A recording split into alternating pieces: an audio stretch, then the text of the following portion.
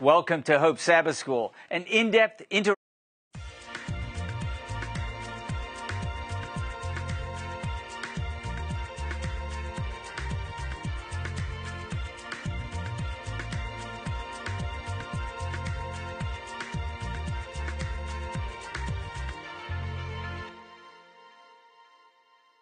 Welcome to Hope Sabbath School, an in-depth interactive study of the Word of God. We are in the middle of a wonderful series on oneness in Christ. Our topic today, unity in faith. Now, I'm sure we won't agree about everything, but there are these great themes of the Bible that bring us together. Oneness in Christ. I'm sure you'll be blessed, and we welcome you to Hope Sabbath School. And welcome to the team. Good to be together. Amen. I am being so blessed by this series. I think part of it is the Spirit is calling me to that oneness with Him that enables me to have oneness with others. Does that make sense? We just can't fabricate it without Him, can we? And we're glad that you're all part of our Hope Sabbath School family. Whenever we receive an email from you, we smile because we're happy you're part of our family. Here is Amiri, a Jamaican living in North Carolina. Nicole, big smile, Jamaica. All right. Yes. Amiri writes and says, "Hello, my name is Amiri, and I just turned 12. Amen. I'm originally from Jamaica, but currently living in North Carolina. Every week, my mom and I tune in to listen to Hope Sabbath School. Through you, I've learned more than I ever would have just studying by myself. I would like to thank you for all your work to spread the Word of God. Please keep it up." All right. That's awesome, isn't it? Thanks for writing to us, Amari, and we're glad that you're part of our Hope Sabbath School family. The youngest person we've heard from so far, I think, was 2.5, reading the Bible while we were having the class, and the oldest is 101. So we're glad that you're all part of our Hope Sabbath School family. Jerry and Deniki write from Tasmania. We're so blessed by the whole team and the love of God that oozes from you all. Amen? Amen. The week would not be complete without you.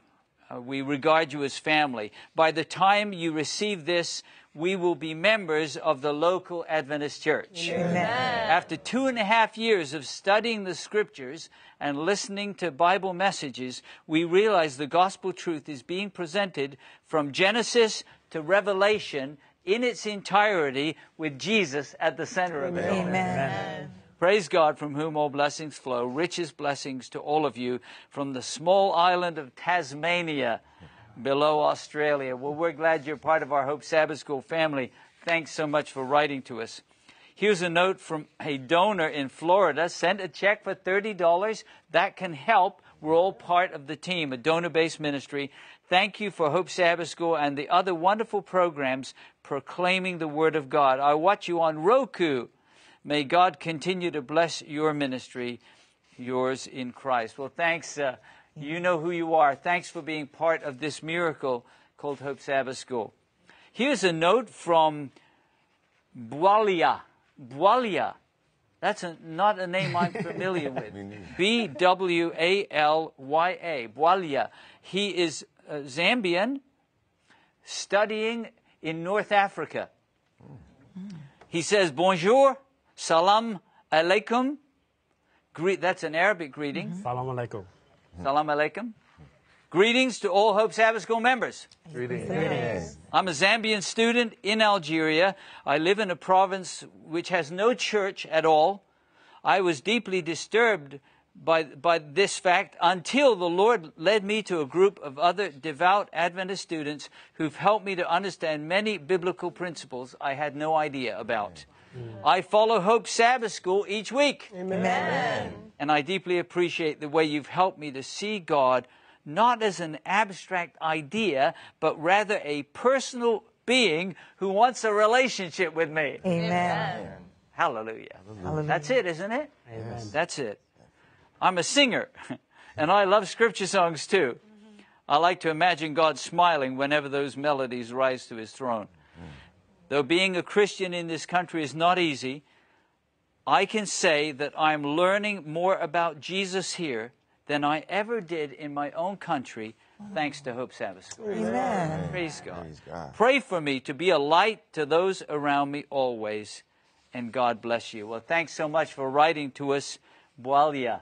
And let that light of Jesus shine through you. One last note from Ebenezer in Ghana. Anyone with Ghanaian roots? Oh, whoa, 3 hands just went up. All right, Charity and Joshua and Samuel. I really enjoy your inspiring interactions, Ebenezer writes. Please do continue to educate us on the Bible truth to help others like me get the in-depth analysis of the true gospel. Thank you, and God bless you all. Well, thanks for writing to us, Ebenezer. Whether you're in New Zealand or Ghana or North Africa, wherever you are, we're glad you're part of our Hope Sabbath School family. Why don't you write to us at sshope@hopetv.org. And I'm excited. We've got lots of other resources on our website. We're just starting to offer some new Bible studies. We'd like to invite you. You can go to hopebiblestudy.org and you can learn about more Bible study resources. I really believe the Bible is the living Word of God, don't you? Amen. It's a lamp to our feet and a light to our path. And right now we're going to sing a scripture song based on Ephesians chapter 4, 1-3. It says, I therefore beseech you to walk, how? Worthy of the calling with which you were called. We're not saved by the way we walk. We're saved by the grace of Jesus. Ephesians 2 tells us. But in Ephesians 4 it says, live a life worthy of the calling. And part of that is oneness in Christ. A unity that only comes through being connected with Him. Let's sing the theme song together. I therefore beseech you.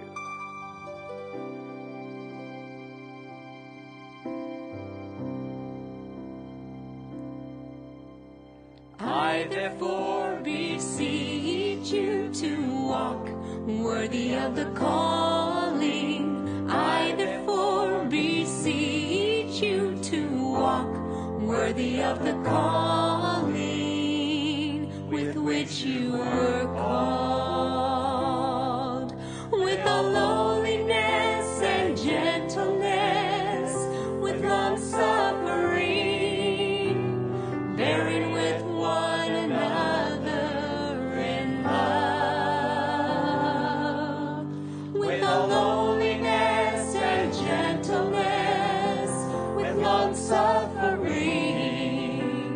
bearing with one another in love.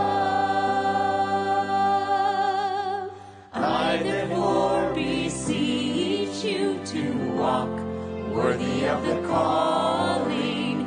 I therefore beseech you to walk worthy of the calling with which you were called, endeavoring to keep the unity of the Spirit in the bond of peace,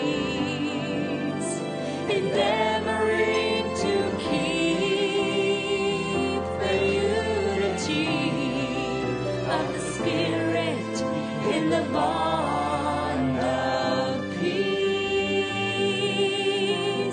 I therefore beseech you to walk worthy of the calling. I therefore beseech you to walk worthy of the calling with which you were called.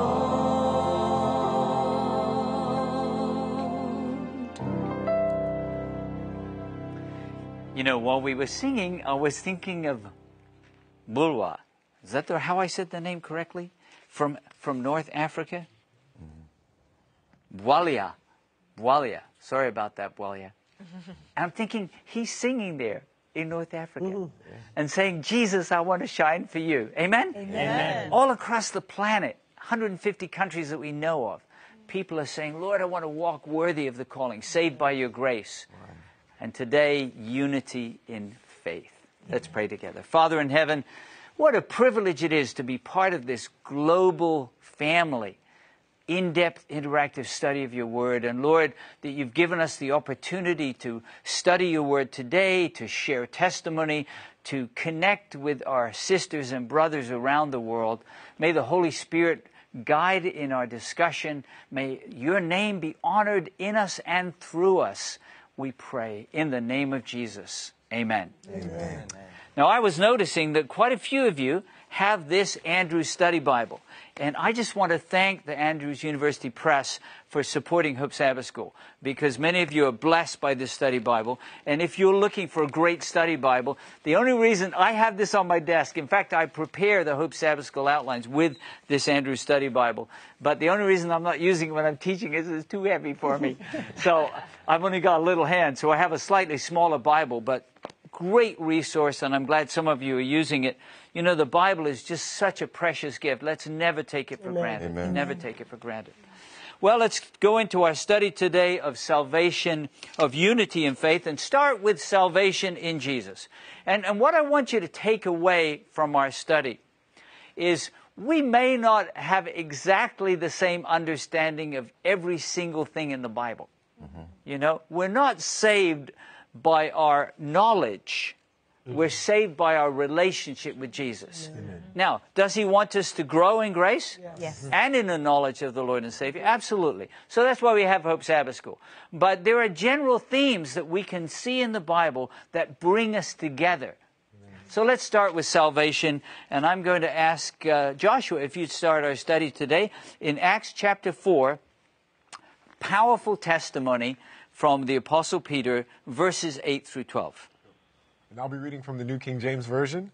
The Bible says, "Then Peter, filled with the Holy Spirit, said to them, 'Rulers of the people and elders of Israel, if we this day are judged for a good deed done to a helpless man, by what means he has been made well, let it be known to you all, and to all the people of Israel, that by the name of Jesus Christ of Nazareth, whom you crucified, whom God raised from the dead, by him this man stands here before you whole. This is the stone which was rejected by you builders, which has become the chief cornerstone. Nor is there salvation in any other, for there is no other name under heaven given among men by which we must be saved.'" Amen. So there's much we could learn about salvation, but if we could summarize the way of salvation in one word, Jamie, one word would be? Grace. Grace and? Jesus. I guess 2 words. Yeah. Or 3, the grace of Jesus, right? Yeah. Which is the grace of the Father and of the Holy Spirit and the Son, all in action in the plan of salvation. Stay with the voice of Peter. Samuel, could you read for us in Acts 10 and verse 43? Peter now is speaking to Cornelius, and he's reinforcing the centrality of Jesus in the plan of salvation. And I'll be reading from the New King James Version, Acts chapter 10, verse 43. "To him all the prophets witness that through his name whoever believes in him will receive remission of sins." All right. So what happens when we believe in Jesus as our Savior? That's right. We say, Jesus, I can't deal with my own sin because the wages of sin is death. But you have dealt with that sin problem, and through faith in you, I can receive the remission or forgiveness of my sins. Now, in another text, it says he not only forgives us, but he cleanses us. Someone say hallelujah. Hallelujah. You know, it's not just, yeah, I'm forgiven, you know, it's all old dirty here. He actually wants to cleanse us from all unrighteousness so we can walk in a new and pure life in him. It's such a beautiful, beautiful promise. Well, let's keep going. 2 Corinthians 5, verses 18 and 19. And I see Jason. Here we got 2 Jasons. So I'm going to point Jason low and Jason up, okay? We got 2 Jasons. Jason, if you could read for us 2 Corinthians 5, verses 18 and 19. Here the Apostle Paul gives his testimony. I'll be reading from the New King James Version, 2 Corinthians chapter 5, verses 18 and 19. "Now all things are of God, who has reconciled us to himself through Jesus Christ, and has given us the ministry of reconciliation, that is, that God was in Christ, reconciling the world to himself, not imputing their trespasses to them, and has committed to us the word of reconciliation." Amen. You know, some people have the idea that Jesus, the incarnate Son of God, is on our side and the Father isn't. What do you learn from that text? They're working together. They're working together. And the Holy Spirit too, right? Because the Holy Spirit leads us to faith in Jesus and then empowers us to be His witnesses. That's right, Kenneth. So, I mean, the whole Godhead is not trying to keep us out of an eternal joy with Him, but to draw us to Him. Well, the same Apostle Paul that wrote, Travis, to the Corinthian church wrote to the Romans too. And I wonder if you could read for us. This is a very strong and powerful testimony. Romans 10, verses 9 through 13. And I'll be reading from the New King James Version. That if you confess with your mouth the Lord Jesus and believe in your heart that God has raised Him from the dead, you will be saved. For with the heart one believes unto righteousness, and with the mouth confession is made unto salvation. For the Scripture says, whoever believes on Him will not be put to shame. For there is no distinction between Jew and Greek. For the same Lord over all is rich to all who call upon Him. For whoever calls on the name of the Lord shall be saved. Amen. Is that it, Nicole? Just whoever calls on the name of the Lord? That's what it says. That's what it says. It's not the end of the journey, is it? It's beginning. It's the beginning, that's right. But it is the way of salvation. Amen. Calling upon the name of the Lord. Why is that so important? Jamie, could you read for us in Romans chapter 3, verses 24 and 25? Yes. The New American Standard Bible says, being justified as a gift by His grace through the redemption which is in Jesus Christ, whom God displayed publicly as the propitiation in His blood through faith. This was to demonstrate His righteousness, because in the forbearance of God, He passed over the sins previously committed. So what's the theme you're hearing so far in all of the texts we're reading? Jesus. Jesus, that's right. You know, I think it was C.S. Lewis. He did a series of broadcasts during the Second World War, before I was born. But I have, so I didn't hear them. But I have read the little book Mere Christianity, which is the compilation of some of those. And in those, Lewis says, you know, people have these heated arguments over how Jesus saves us. Could we just agree that He does? Yeah.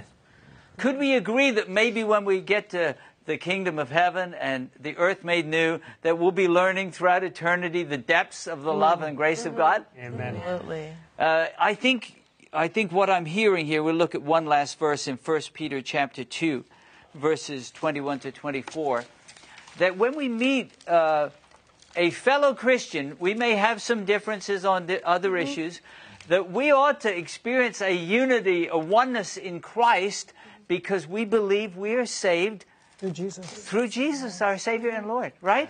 Yeah. And maybe even to those who don't know anything about Christianity, when they say, well, how are you saved?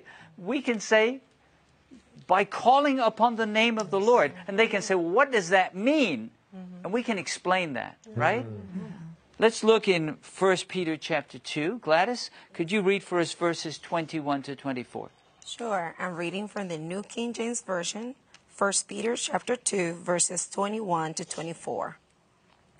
For to this you were called, because Christ also suffered for us, leaving us an example that you should follow His steps, who committed no sin, nor was deceit found in His mouth, who, when He was revealed, did not reveal in return. When He suffered, He did not threaten, but committed Himself to Him who judges righteously, who Himself bore our sins in His own body on the tree, that we, having died to sins, might live for righteousness, by whose stripes you were healed. Amen. Kenneth, is like you said, it's not the end, it's the beginning, right? Yeah. We die to sin that we might live to righteousness, right? So if we took one theme and said, this is something that unites us in faith, it is that we are saved by the grace of God through Jesus, through faith in Jesus. But we have a choice to make. Because it says we need to, what was that text in Romans 10? We need to confess. We need to actually call upon the name of the Lord, right? We need to confess our sins too, but to confess with our mouth, right? That He is our Savior. Jesus, save me. Amen. Amen. Right? We're going to live from the rest of our days. For the thief on the cross who said, Lord, remember me. He just had that day to stop cursing. Amen. Right? Amen. Not saved by not cursing, but stopped cursing his Savior and called upon his name. Amen? So if you're studying with us today, just one thing that brings us together, it is salvation in Jesus. But let's go on to a second theme as we talk about unity in faith. And that is the teaching of the Bible about the second coming of Jesus. Charity, if you could read what for some may be a very familiar text in John 14, it's one of my favorites, verses 1 to 3, but someone may be hearing it for the very first time. They may have grown up hearing about Jesus, but have no idea what Jesus is going to tell us in this text. Yes. I'll be reading from the New King James Version. Let not your heart be troubled. You believe in God, believe also in me. In my Father's house are many mansions. If it were not so, I would have told you. I go to prepare a place for you. And if I go and prepare a place for you, I will come again and receive you unto myself, that where I am, there you may be also. Amen. Amen. Clear teaching of Jesus. Do you know, I was taking a class. It was at a Protestant seminary. I was taking a class, and I heard someone say, well, of course, we can't take that seriously. I mean, that's not possible for him to come back. Wow. And I had a pastor turn to me and say to me, Derek, I wish my church still believed in the Bible like you do. Oh, no.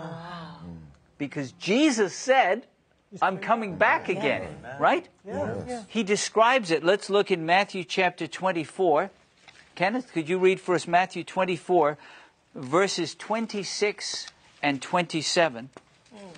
Matthew 24. We're looking at the words of Jesus, and then we're going to look at the words of a couple of angels. That's pretty dependable, right? Kenneth, read for us, if you would, Matthew 24, 26 and 27. So I'll be reading from the King James Version. So Matthew 24, verse 26 through to 27, it says, Wherefore, if they say unto you, Behold, he is in the desert, go not forth. Behold, he is in the secret chamber, believe it not. For as the lightning cometh out of the east, and shineth even unto the west, so shall also the coming of the Son of Man be. Do you know, just yesterday, someone told me that a relative of theirs was going to a church and said, the leader of our church is the Messiah. Yeah, he's returned, and he's pastoring our church. Wow. What did Jesus say? No. If they say go to the secret room, Don't go. oh, by the way, he's in the desert. Don't go. Because you'll see him when he comes. That's right, like lightning. From east to west. I don't know what part of the world you live in. Do you have lightning? We have lightning here in the United States.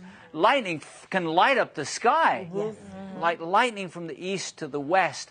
That's what the coming of the Son of Man will be. Does it startle you that there might be someone today thinking he's in a room somewhere here in... No. Jesus said... Jesus Christ actually made two statements regarding that. The first one is, don't even go there. Don't go there. Even though you don't physically go there, don't even believe it. You know? Okay. Don't believe it and don't go there. Exactly. Just to check it out? No, because we know it's not true already. Exactly. Revelation 1 reinforces that teaching. Laurel, if you could find Revelation 1 and verse 7 for us, the fact that the coming of Jesus will not be some secret thing that we have to get a text on our phone that says, oh, he's in New York. You know, let's all go to New York. Laurel, chapter 1, verse 7 of Revelation, what does it say? I'll be reading from the New American Standard Bible. Behold, he is coming with the clouds, and every eye will see him, even those who pierced him, and all the tribes of the earth will mourn over him. So it is to be. Amen. Amen. Amen. By the way, and we could get into the whole topic, but not everybody will be ready when Jesus comes. Apparently, some will be Mourning or wailing. Gnashing of teeth. Later in Revelation, it says they're crying for the rocks to fall on them and hide them.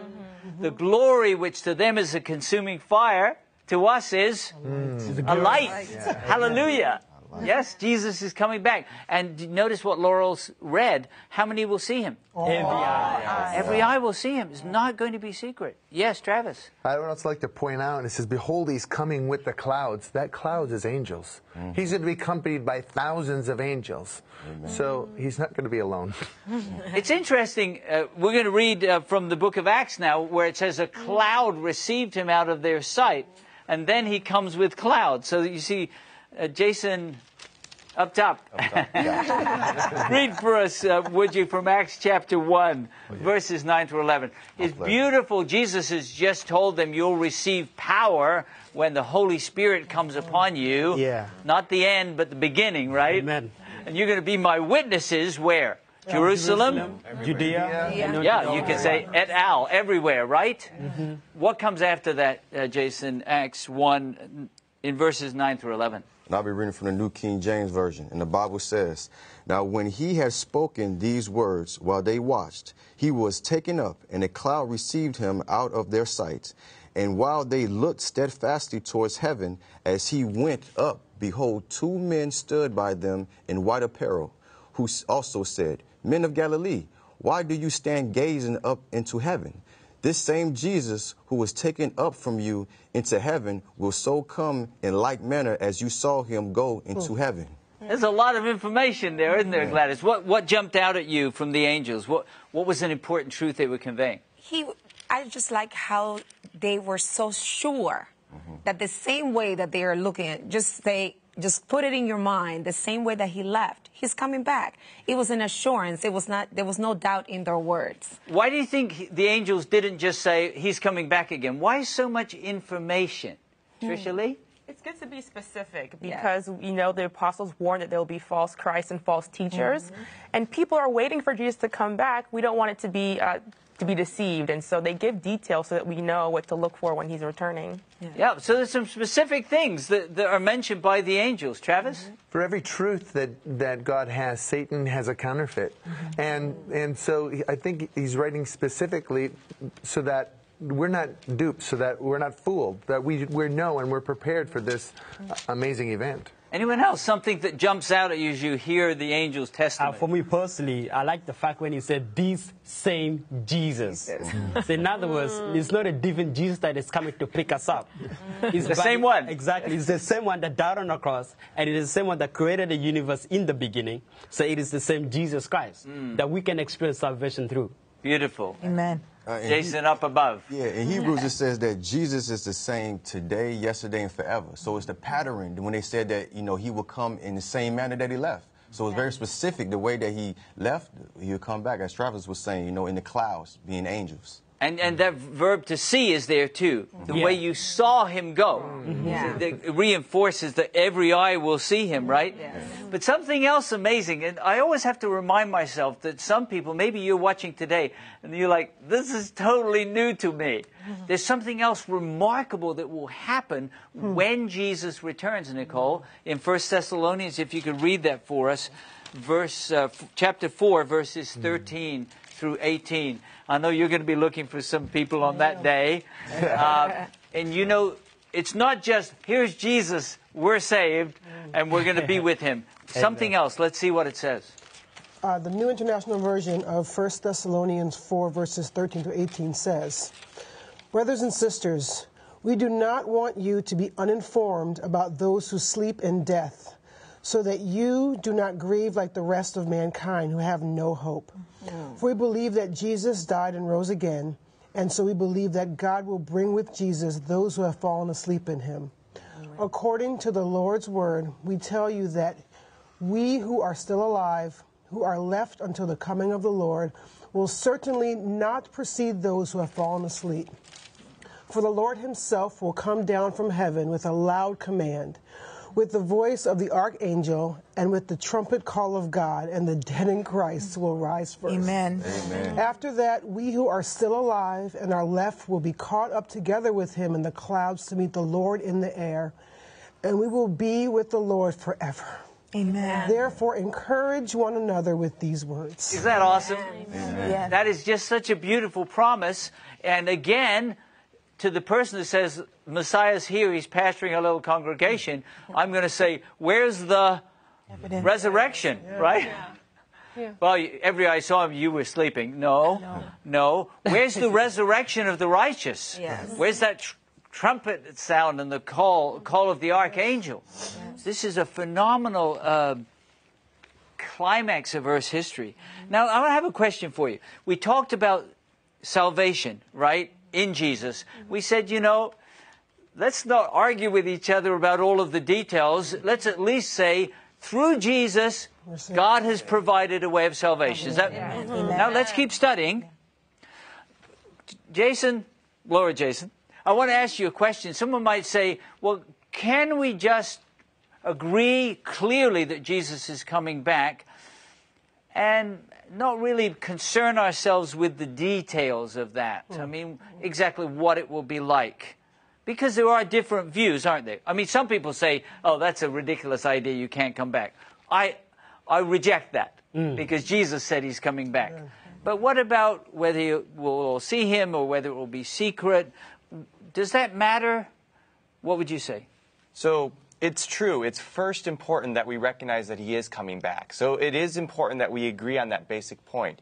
But it is also good for us to understand the how and the why, because if we don't always understand the how and the why, we can get confused. And if we can get confused, we may be led to believe something that's not true. The devil may lead us to a false teaching, and it is possible that our salvation, it sounds like a strong statement, but our salvation could be at risk if we open our minds to something that the Bible does not teach. And so it's not that we're automatically going to be lost, but it puts us in danger.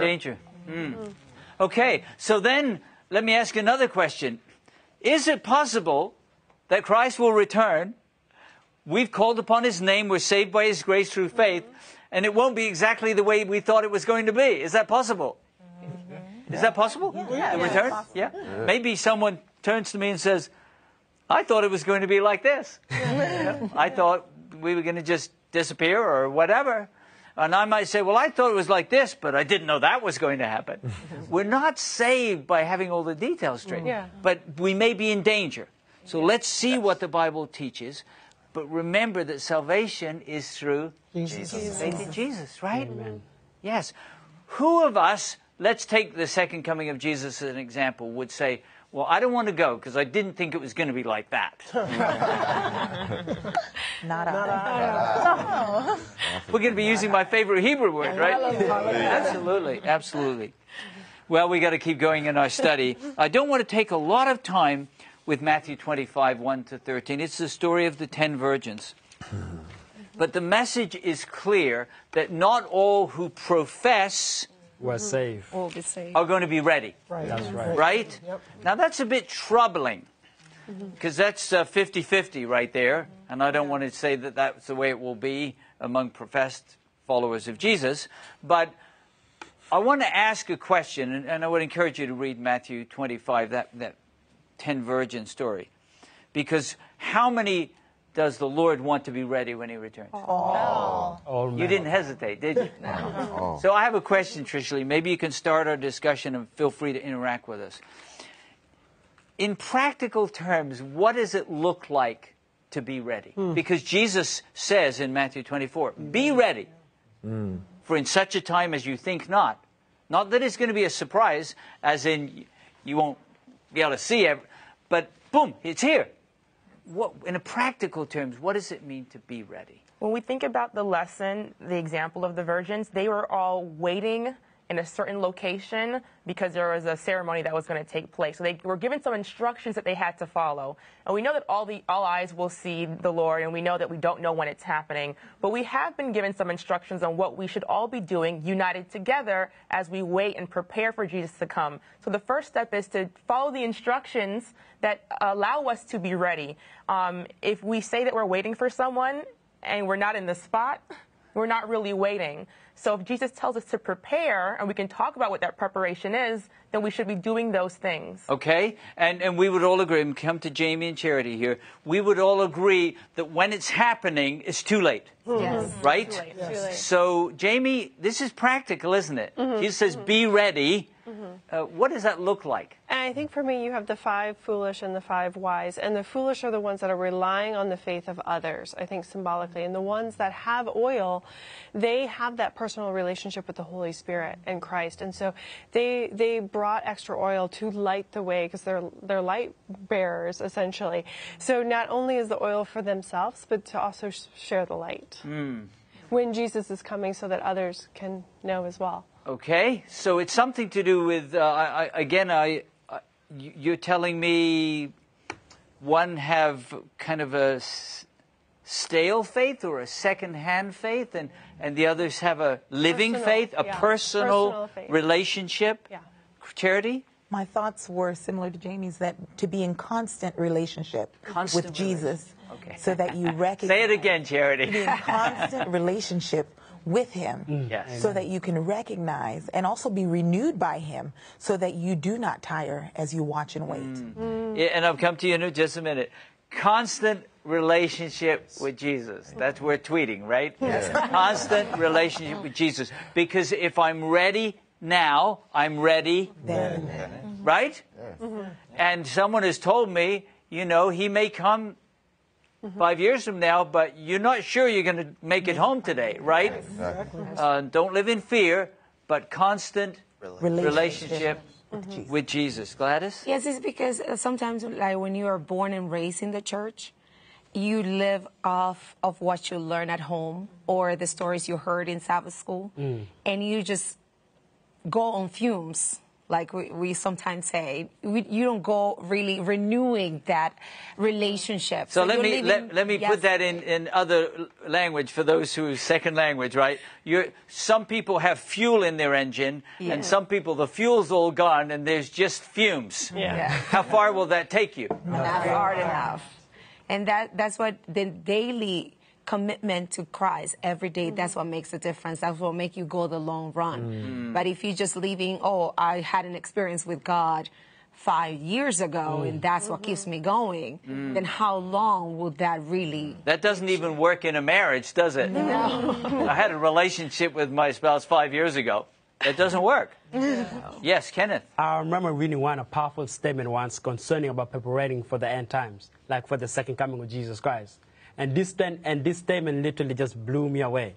When I first read it, says, if you're right with God today, then you are right, you're ready for Jesus Christ if he should come right now. Yes.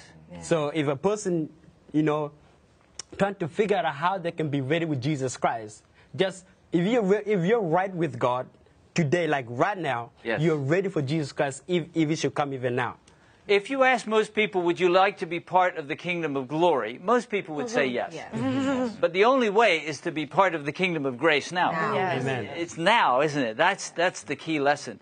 Joshua, we've got to move on to 2 other areas. Sure. I know that we're taking this from a practical perspective. So some people may be wondering, what does it mean to be right with God? Yes. What does it mean to have a relationship with him? What does that look like? And at the end of the day, it's truly about your character. Like, how is it that we can treat our brothers or sisters in a negative way? Like, is your heart right with God? Because he's coming back for his children. Yes. So do you live and reflect yourself as a child of God? But I want to just say, and we're going to have to move on, that is the fruit of the constant relationship. Right? Yes. That is the fruit. That is the evidence. If I don't see this happening, don't just try to make it happen more. Work on that living connection with Jesus. Does that make sense? Yeah. We're going to have to move on. Hopefully we'll have a little time later. It's good to have a lively discussion. What have we looked at so far? Well, we've looked at unity in faith, salvation in Jesus, that Jesus is coming back again. Amen. Yes. Let's look now at the ministry of Jesus in the heavenly sanctuary. And I'd like to start with Exodus chapter 25. And Tricia Lee, could you read it? Verses 8 and 9, and then someone go to Hebrews chapter 8 and verse 2, and we'll actually be staying in Hebrews 8 and 9. The ministry of Jesus in the heavenly sanctuary, that Jesus not only did something, God sent his Son, came into humanity 2,000 years ago, lived, died for our sins, rose again, this same Jesus who ascended to heaven, right? Yes. What's he doing there is the question. Well, let's look in Exodus 25, 8 and 9. I'll be reading from the New King James Version. And let them make me a sanctuary, that I may dwell among them, according to all that I show you. That is, the pattern of the tabernacle and the pattern of all its furnishings, just so you shall make it. Who's the Lord speaking to? Moses. To who? Moses. To Moses, that's right. Did someone find Hebrews chapter 8? Someone have that, Jamie? Verse 2. The New American Standard Bible says, a minister in the sanctuary and in the true tabernacle which the Lord pitched, not a man. The true tabernacle, all right? Someone read Hebrews 8 and verse 6, Laurel? I'll be reading from the New American Standard Bible, Hebrews 8, verse 6.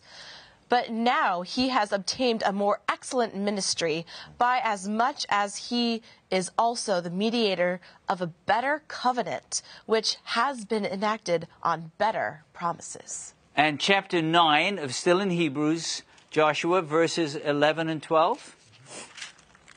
And the Bible says, but Christ came as high priest of the good things to come, with the greater and more perfect tabernacle, not made with hands, that is, not of this creation, not with the blood of goats and calves, but with his own blood he entered the most holy place once for all, having obtained eternal redemption. And Samuel, same chapter 9 of Hebrews, verses 23 to 28. Just hearing a theme that Christ is doing something on our behalf now.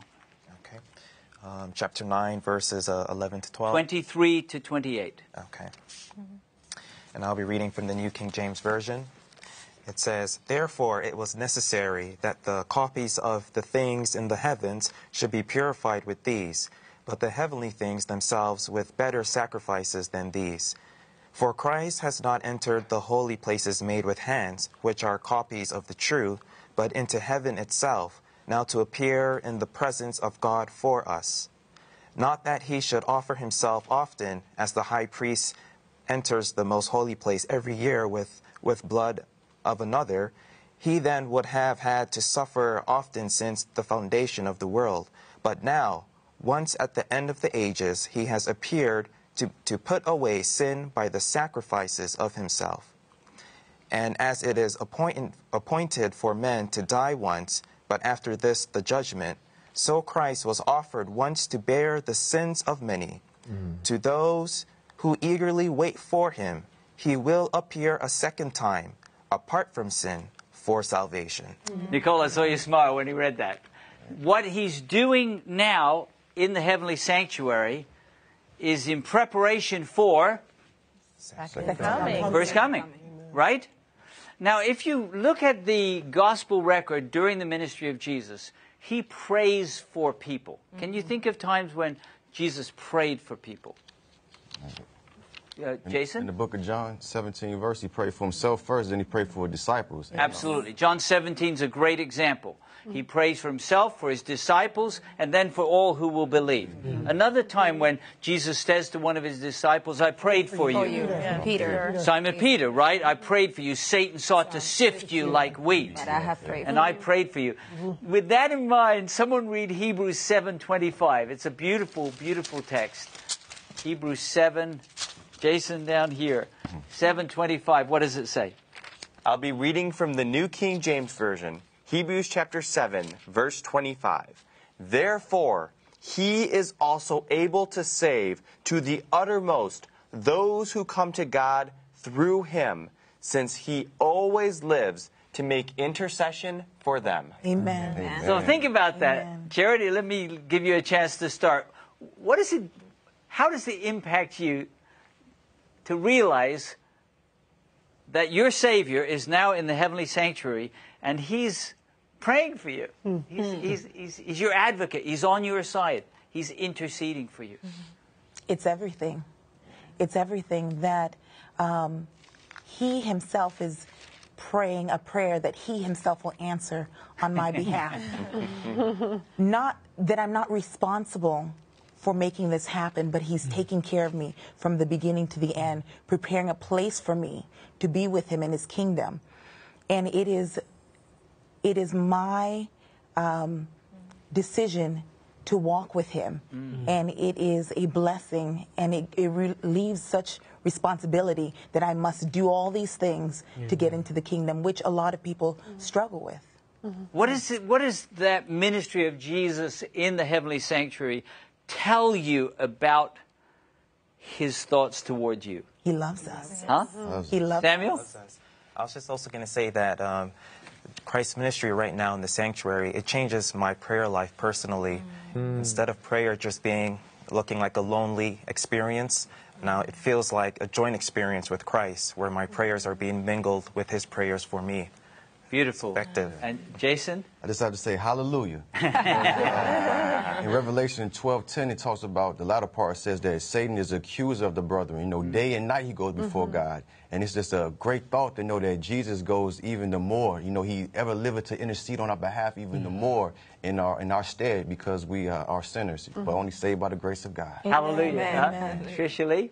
Being united in our understanding of the sanctuary also helps to address the cheap grace idea that sin isn't important. If we understand what's happening from the whole sanctuary service, we know that sin is done away with, and that that's what Christ is doing for us right now. And so it helps us to remind ourselves that Jesus doesn't just save us to leave us the way we are, but he's truly trying to transform us. He wants to justify us, cleanse us, but also sanctify us, cleanse us from sin, and restore us to his image so that we really can be in that holy of holies with him. And so being united in this belief really helps us not to just think that we can live any old way. Yes, we can always ask for forgiveness. God will always restore us. But the end goal is to transform us to a place where, just like the heavenly sanctuary, we're rid of sin. And we are clean and pure before him. Amen. Noble thought. Jamie? Well, what struck out to me was the text says, he is also able to save forever those who draw near to God. And he's given us his word, and in this word is his promises, and that means each and every one of us can claim those promises for our own. And that's that personal relationship with Christ. There's so many people, thank you for sharing that, there's so many people who don't understand that God is on their side. Yes. That God loves us with an immeasurable and unfailing love. He is not trying to keep us out. He's trying to bring us in, right? And one of the gifts he gives us, which is another area of unity in faith, is Sabbath. Because Sabbath is a time to rest in him. Amen. Now, I realize that many Christians may not understand the Bible Sabbath the way that some of us do. And they may say, well, I rest once a week. Let's talk about that and whether the Sabbath is an important aspect of unity of faith. So let's go back to Genesis. And let's see, is there someone hasn't read for us yet would like to read? Everybody read? All right. Jason, would you read for us up above? Up above. Yes. Genesis chapter 2, verses 1 to 3. And I'll be reading from the New King James Version. Thus the heavens and the earth and all the host of them were finished. And on the seventh day God ended his work which he had done. And he rested on the seventh day for all his work which he had done. Then God blessed the seventh day and sanctified it, because in it he rested from all his work which God had created and made. So it tells us that in the very beginning he blesses the day and he sets it apart as holy, calls it a day to rest in him. Hyperspace forward to the giving of the commandments. Fourth commandment says, Remember the Sabbath day. Nicole, why do you think he begins with the word remember? He doesn't say, remember you shall have no other gods before me, remember not to take my name in vain, or remember don't make graven images. Why do you think he he gives the word remember when he talks about remember the Sabbath day? Because he knew the event from the beginning, and that there'd be a movement to change his Sabbath day to something else. And so he's telling those who worship him and who love him to remember that I've set this day, this particular day apart for you to be with me and not any other day of the week. Anybody want to agree or add to what Nicole said? Travis? I agree with that, but I also believe that in Exodus he says, I'm your creator. And Jesus wants to work in us and recreate us, as Tricia Lee was talking about, transform us, recreate us. And it's a weekly day to remember the great things that God has done, the promises of God, a reflection, so to speak, on his grace and goodness. So he both knows that many will forget, but he also is saying there's a huge blessing for you here. There's a wonderful blessing. And in fact, if you read the Gospels, Jesus is constantly healing and blessing on the Sabbath day. That's right. Tricia Lee. We talked about the deception that can come from not knowing how Jesus comes back, but we're also told in prophecy that there will be powers that try to change God's laws and his times. Yeah. That's and right. it's important to remember this. I think that God wants to just highlight, because there will come a time when people try to change what his law looks like and change times. And I think it's important to realize it's not just a suggestion. It's more than that. This is very important to God because it's really a stamp and seal of his character. And it's important to be united in that, because there will come a time when not understanding this really becomes a test of our faith and our loyalty.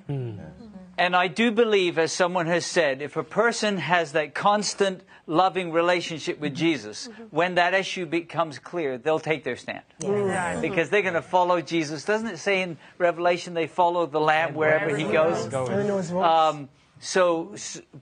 But that's why we need to study. And I want to ask a personal question for someone here, because some of you may have grown up understanding about the Bible Sabbath, but perhaps viewing it as a religious obligation rather than Travis talked about that huge blessing of remembering who we are, and we have a Creator and that he wants to bless us and transform us.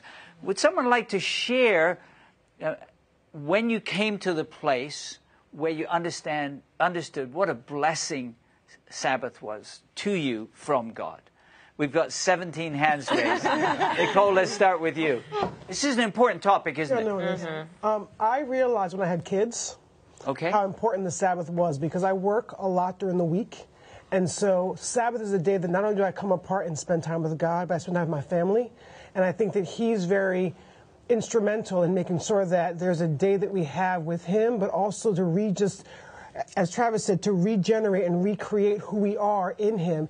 And seeing my kids and their love of the Sabbath helped me to realize this is an awesome day. And so all right, so being a parent and seeing what's happening with your children, Gladys? I'm a teacher, so I teach the whole week. And Sabbath for me is like a time to be taught, to sit down and hear another perspective and relate with people my age. Rather than just the little ones.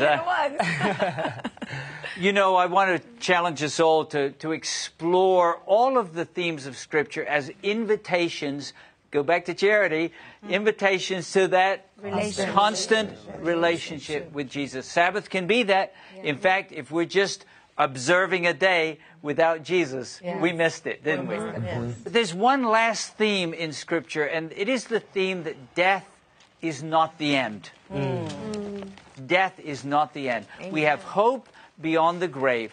And I realize there may be some different perspectives that people have about death, even among the Christians, but we can agree that death is not the end. Yes. Now back to Jason, what you said about the second coming. We want to avoid the danger of being led astray, right? But could you read for us from John 11, verses 11 through 15, where Jesus is addressing the issue of death? We'll just look at a couple of verses. I'll be reading from the New King James Version, John chapter 11, verses 11 through 15.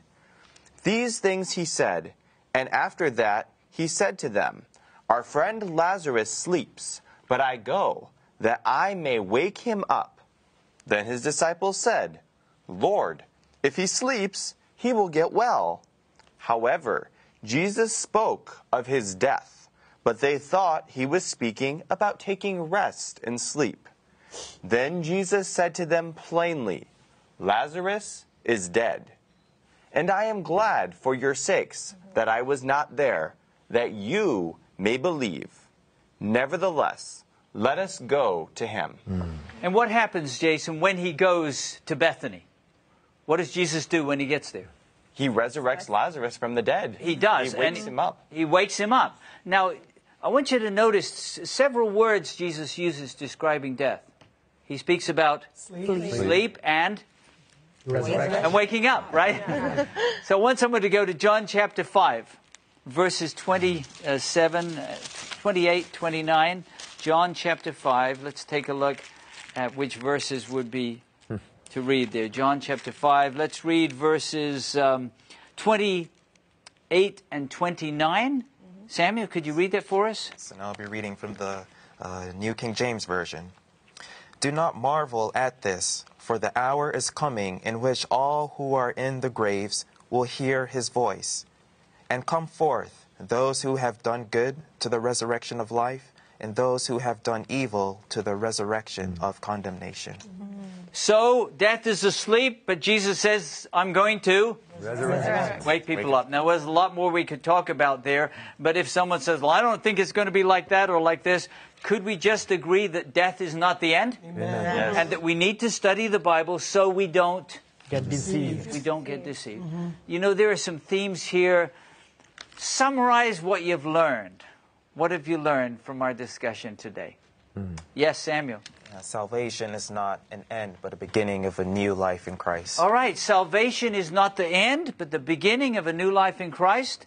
Someone else? Yes, Gladys? That everything is made easier when you have that constant connection with Christ. I would challenge that a little bit and say not easier in the sense of facing whatever comes your way. I would say I would say everything is made possible. Yes. It is impossible without that constant relationship with Jesus. And as we're talking about oneness in Christ and unity in faith, we could spend all of our time squabbling about little details. I'm not saying we shouldn't study the Bible, but if we squabble about details and disconnect from a living relationship with Jesus, we could be the most theologically educated lost people. Yes. That living relationship with Jesus also gives us wisdom to discern the dangers and to discover new truth that will not only protect us, but enable us to share that truth with those around us. Oh, I long for that constant living connection with Jesus, don't you? It's a gift for us as we open our hearts to him. Let's pray together. Our Father in heaven, thank you so much for the beautiful truth that you are loving us with an immeasurable and unfailing love. You're drawing us to yourself, and I pray that we would live in a state of readiness and oneness with you and with each other. Constant relationship with Jesus that will bless not only our lives but those around us. We pray it in the powerful name of Jesus. Amen. Amen. Well, thanks for joining us for Hope Sabbath School. You say, this isn't theoretical, this could change my whole life. And the answer is, amen. Transform living a new life in Christ, not just for you, but go out and be a blessing to those around you.